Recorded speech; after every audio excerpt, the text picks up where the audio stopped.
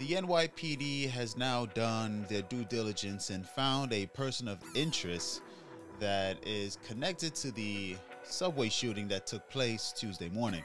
Now, so far, they're offering a reward of up to $50,000 for anyone who has any information leading to the apprehension of the suspect involved in the shooting. But as of right now, they do have someone who was on their terrorist list for some time now, and they're looking to apprehend this individual for further questioning that will possibly lead to an arrest to the individual that performed such a heinous crime. Now, the way how they were able to find this individual, they found a U-Haul truck not too far from the subway station that the incident occurred.